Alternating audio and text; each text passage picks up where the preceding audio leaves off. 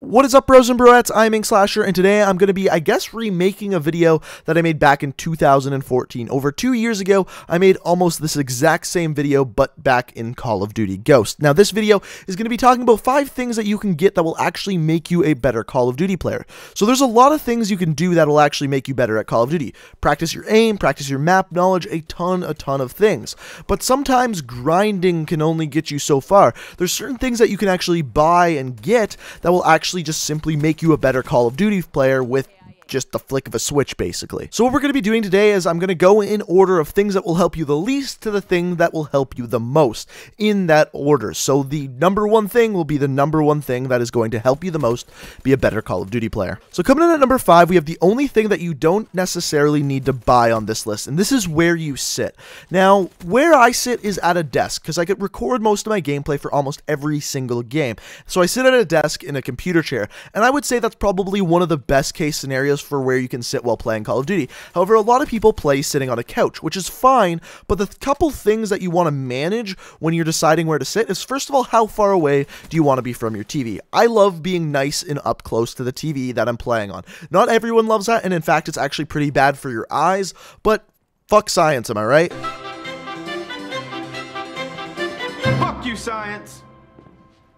But in all seriousness, it does matter where you sit, and it's 100% personal preference. Like I said, I prefer to sit closer rather than further. Also, sitting up at like a 90-degree angle parallel to the TV is incredibly important. It's going to give you the best field of view for your own vision and make it so it's a little bit better. You're going to notice as soon as you lay down playing Call of Duty, you're almost immediately going to start playing worse. And if you don't believe me and you're a player who normally plays laying down, just try sitting up. It's going to improve your game a lot. Now, for this, technically, you don't need to buy anything, but a computer chair is always good if you're sitting at a computer. But this can be as cheap as, well, free. All you got to do is sit up and pay attention to the screen, and you're already improving your game. Now, up next at number 4, we're going from the cheapest thing we've looked at to by far the most expensive thing on this list. Now, this is a monitor or TV, whatever you play on, and this is actually incredibly important and incredibly underrated by so many players. Now, most players just assume that if you're playing at 1080p, you're at the same advantage as every other person you're playing with, when that is 100% not true in the slightest. For the most part, there is 2 stats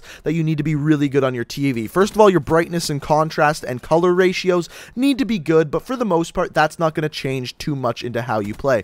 The most important stat on a TV is the refresh rate. Now, if you don't know what a refresh rate is on a TV, basically, in layman's terms, it's the amount of time it takes for all the pixels on your TV to actually refresh and you to see a new picture. This is obviously very important when playing video games, because it's going to give you a faster response time, which is going to in turn make you kill people faster, which is always good when playing Call of Duty. And this will be good for actually playing any video game.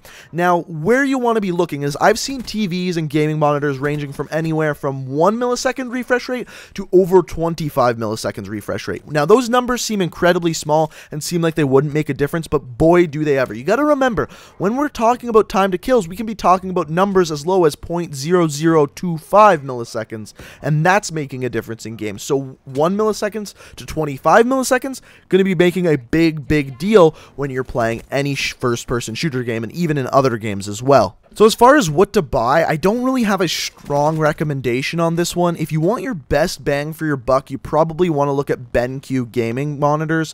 They're going to range anywhere from around $200 to $700, depending on how good you want. Obviously, the more you pay, the larger screen you're going to get and the better quality you're going to get, but around $300 to $700 for those. Now, the one stat, like I said earlier, you want to be looking at is for that 1 millisecond refresh rate, which all of those in that range are going to have.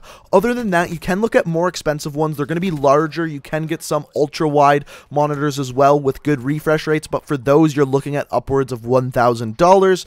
So that's just depending on what price you want to pay and what you're going to be getting for it. You're just going to have to do some shopping around, but if you want to start somewhere, I would suggest the BenQ gaming monitors. By the way, not sponsored by BenQ whatsoever. I just know a lot of pro players use their products, but BenQ, if you want to hook a brother up, I'm not opposed. Coming in at number 3 is probably one you've heard people talk about before, and that's a gaming headset. Now, this one takes a little bit of skill to use, I'm not gonna lie, but sound horning has been a big thing in Call of Duty for a very long time now. Obviously, in Black Ops 3, with there being perks like Dead Silence and Awareness and even Blast Suppressor, you're able to hear the enemy's movements, and it's obviously an advantage if you can be hearing these movements. So, by getting a gaming headset and then using Dead Silence and Awareness, you're going to be giving yourself an advantage over your enemies that aren't doing so. So honestly, this is one of those things that's almost a must in gaming these days, especially if you're going to be playing game modes like Search and Destroy or playing any sort of competitive Call of Duty whatsoever. A gaming headset is 100% a must. So as far as what headset to get, it's going to depend heavily on how much you have to spend. So for example, the difference between a $50 headset and a $100 headset is absolutely massive. The difference between a $100 and $200 is a little bit, and the difference between a $200 to $300 is very, very little.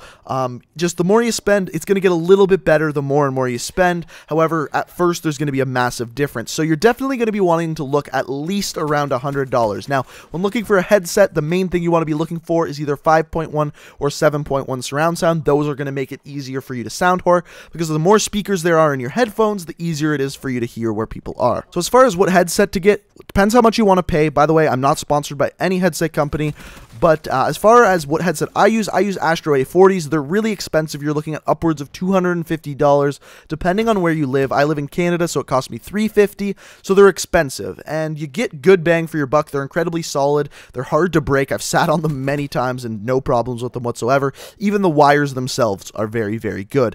Now, like I said, they're expensive, and if you're looking for something cheaper, my best suggestion is actually the PlayStation headset. Now, I don't think it works with Xbox, but it works on PC and PS4 and PS3. It's a Bluetooth headset. It's 7.1 surround sound, and it's $100 or cheaper depending on where you live, which is incredibly, incredibly cheap for what you're getting. Trust me, the sound on this thing is incredibly good. I have 2 of them, both of which are from before I got my Astro headset. They're really, really good and definitely something worth checking out if you're a PlayStation user. So as far as number 1 and number 2 go on this list, they are items that are going to make you a better player very, very quickly. And number 2 is a Scuf Controller.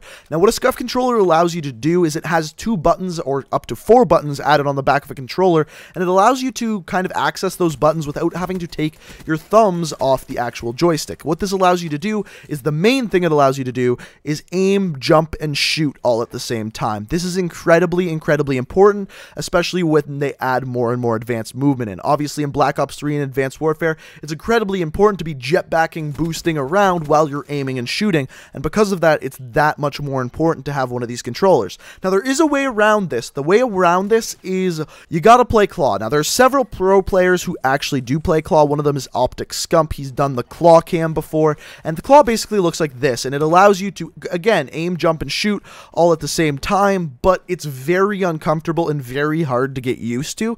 So if you have the money, this is definitely something you want to invest your money in, is a Scuf Controller. If you don't have the money, then try learning Claw. It's very difficult, though, until you get a hang of it. Once you get a hang of it, it's super easy, but super difficult to get started with. So coming in at number 1, we've got something I'm actually sponsored by, and I'm not putting them at number 1 because I'm sponsored by them. I'm actually putting them at number 1 because they're cheapest and the easiest way to improve your kill-death ratio, and it is Kontrol Freeks. Now, I actually approached them for the sponsorship. They didn't approach me, and trust me, these are the easiest way to raise your kill-death ratio. Now, this is my first time announcing this sponsorship, so if you guys would like to buy some Kontrol Freeks, I'll leave a link down in the description. Also, if you put the coupon code INK, I-N-K, in at checkout, you will get 10% off your purchase, and it also helps me out a little bit. Also, if you tweet me showing me that you use my coupon code, of course, I will give it a retweet or like it, or at least respond to you or something like that.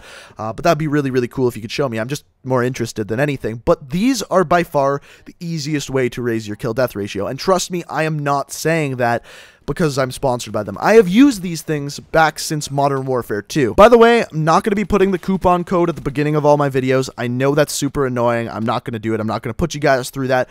Just the coupon code's in the description. It always will be. So if you ever want to buy some, that's the place to look.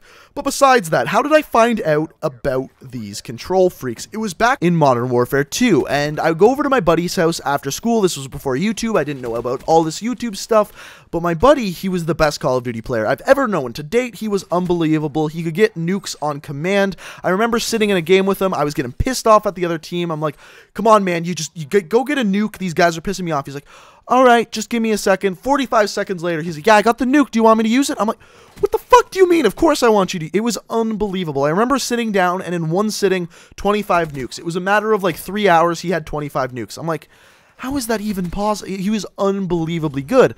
And he was using these Kontrol Freeks one day. I'm like, what the hell are you using? So he explained to me what they are, and I called bullshit. I said they didn't work. I tried them, and within 2 to 3 games, I was immediately having better aim. It's unbelievable how well these things work. And basically what they do is they extend your thumbstick so that you can have more movement and more control over your movement, by also having a higher sensitivity. So since you have a longer thumbstick, you can turn up your sensitivity and still have the exact same amount of control over your aim you did before. It's an incredibly elegant solution to something that you didn't think was a problem. It is fantastic, and it immediately, almost immediately improves you as a player. And it's so cheap. Like, one of them can be like 10 bucks. Like, if you don't have much money and you want to get something that's going to improve you as a Call of Duty player, this is the one item to get, just because it's so damn cheap. And like I said, if you use the coupon code INK, you get 10% off, so that'll help you out a little bit too. So I hope you guys enjoyed the video, and if you did, it would be fantastic if you leave a like rating. It really does help with the channel. Also,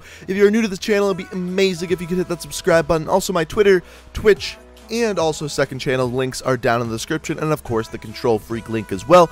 I hope you guys enjoyed. Thank you so much for watching, and until next time, peace out. I can fly.